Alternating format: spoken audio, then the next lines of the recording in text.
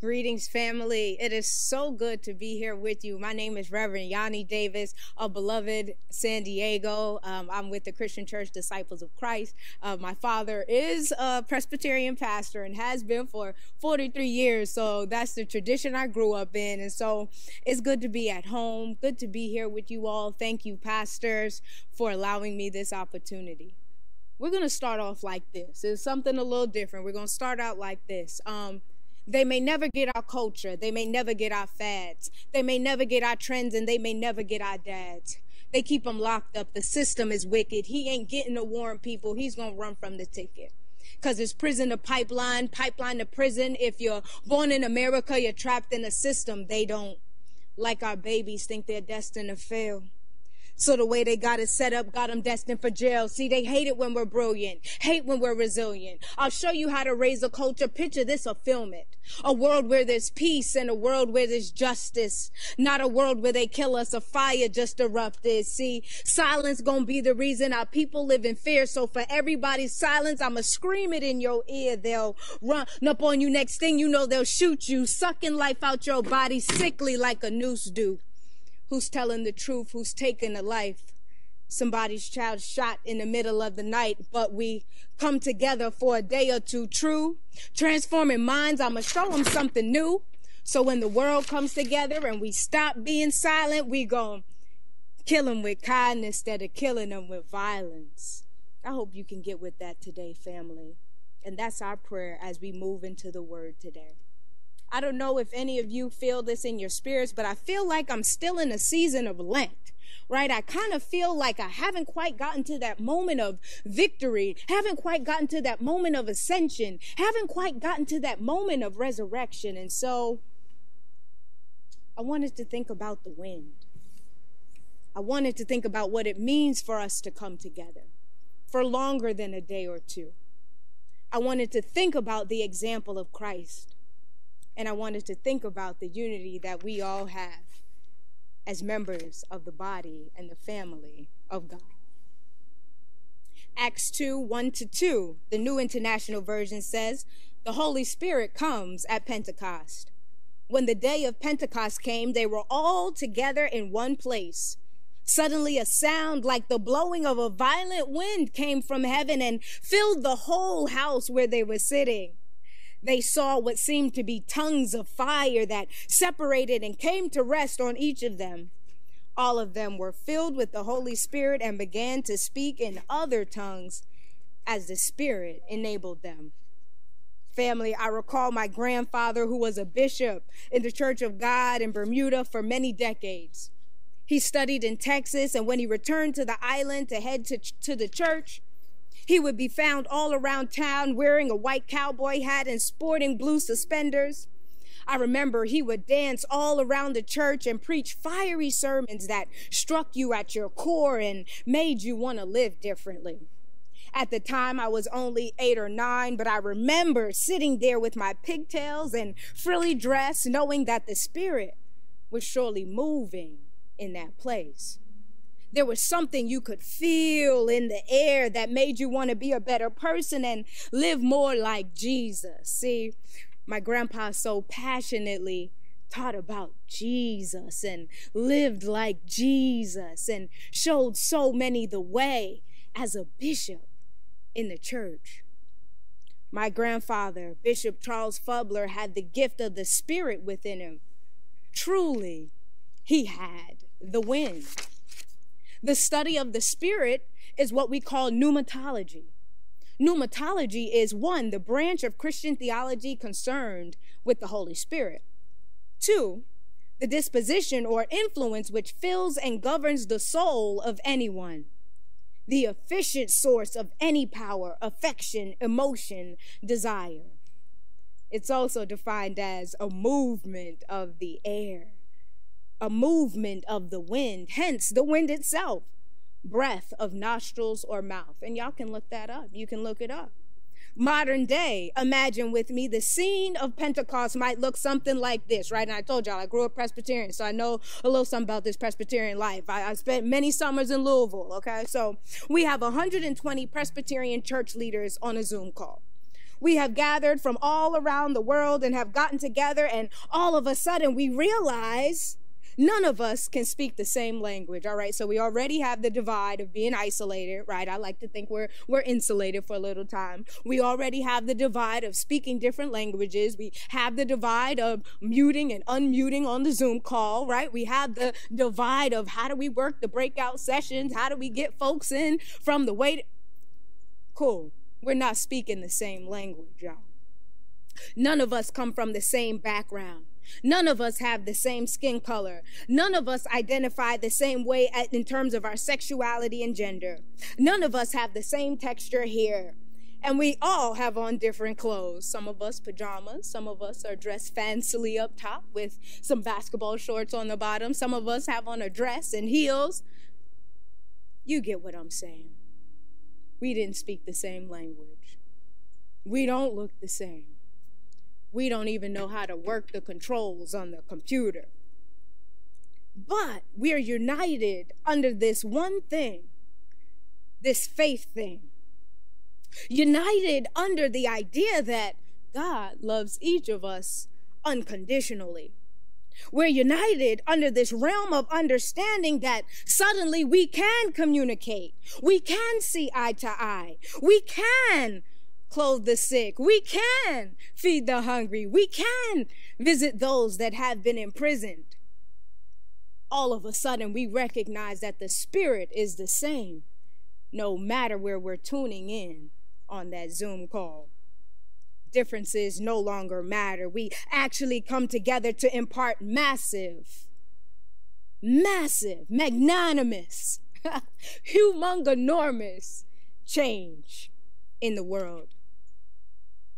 Present day, I question, what does the Spirit mean for a world that is divided, that relates to one another based on racial lines, based on stereotypes, based on prejudice? A world that finds itself in the midst of a global pandemic with no healing balm in sight. A world that finds itself in the midst of the taking of Black lives day after day at the hands of law enforcement and vigilantes. A people that are desperately in need of hope because we cannot breathe. What does the Spirit mean to those of us that need a fresh wind? Jesus in his parables and his daily witness walked as if he had something special on the inside. He had that walk about him, had that talk about him. He wasn't afraid to turn tables over and not just be with the people. Jesus was the people. What would it mean to tap into that wind that Jesus had and be the people the world needs? John 14:26, the King James Version says, "But the Comforter, which is the Holy Spirit, whom the Father will send in my name, he shall teach all things," or she shall teach all things, depending on how we're thinking about the Spirit, "and bring all things to your remembrance, whatsoever I have said unto you." And then we see the miracles that Jesus was always manifesting. Our scripture for today reminds us the wind cannot be denied or contained. See, when the day of Pentecost came, we were all speaking the same language. It didn't matter your age. It didn't matter your socioeconomic status. It didn't matter where you lived and where you came from. We were united in terms of our language. Howard Thurman talks about in Jesus and the Disinherited how Jesus had a love ethic, and how this love ethic reached to all parts of the world based off of the mission, the life, death, resurrection, ascension of Jesus. And I'll take it a little further, based off of Pentecost and the witness we experienced there. See, in my research, I found that Pentecost was thought to be a miracle of the mind.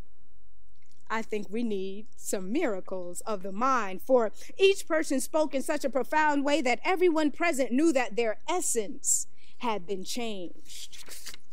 There was an element to the shifting of their language that made true relationship with their spirit. with each other and with God possible. See, so I'm doing the work of being able to communicate with all people, no matter their language, right? And so a few weeks ago, I started taking American Sign Language classes, right? Because I want to be able to speak to anyone I come in contact with, right? Somebody out there, I'm sure, can help me with my Spanish a little bit. My brother speaks fluent German in Germany. Maybe he can help me with my German, but there was something about being able to sign. I'm a kidney transplant survivor, and while I was unwell and while I was on 12 hours of dialysis every night, something happened to my hearing, right? I had a little hearing loss, and I wanted to be able to speak to folks and let them know what I was saying, but sometimes I couldn't hear what they were saying to me. So I'm taking it upon myself to make sure I can speak to the nations and generations in the same way we came together at Pentecost, right? And so I wanted to put this into the sermonic moment really quick. Because as I started saying they may never get our culture, they may never get our fads, they may never get our trends, they may never get our dads. They keep them locked up. The system is wicked. He ain't getting no warrant, people. He gonna run from the ticket. So in the same way, we want all lives to matter. We must recognize in this moment, no one's life will matter until Black lives matter. That also breaks down to Black lives cherish. It's time to cherish lives in a way we never have before, because what? We're all speaking the same language. If we are to function in spirit and in truth, there has to be a renewing of our minds. We must get to a place where the will of God is more important than our individual desires, more important than the pajama pants we have on in the Zoom call, more important than the cars we drive, more important than our individualistic nature here in the divided states of America. See, we must get to a place where God is the ultimate, where spirit is the ultimate, where unity is the ultimate, where compassion is the ultimate thing. This is a place where we love one another beyond our comfort zones and similarities. This is a mental space that says, I love you with the love of the Lord, and there's nothing you can do about it. As an extension of God, you are the essence of wisdom. You are the essence of being worthy. You are the essence of the wind. And so as I close, there was one definition of pneuma that I left out in my intro. It is the definition, that defines wind and the spirit in this way. The spiritual nature of Christ, higher than the highest angels and equal to God. The divine nature of Christ. The divine nature of Christ. Family, you ask me what in the world is going on. Honestly, I do not know. Stuck in this Lenten Groundhog's Day season, I don't know. But the Spirit is being poured out upon us to encourage ourselves, to empower someone else, and to enliven this world. Go forth as the wind, family, and know that your life is changing and shaping our present day reality. Because of our unity, we will all ascend. We will see Pentecost, and the Spirit of the living God will fall fresh on us every time we seek God's face. Spirit of the living God, fall fresh on us. Spirit of the living God, fall fresh on us. Spirit of the living God, fall fresh on us today. Amen.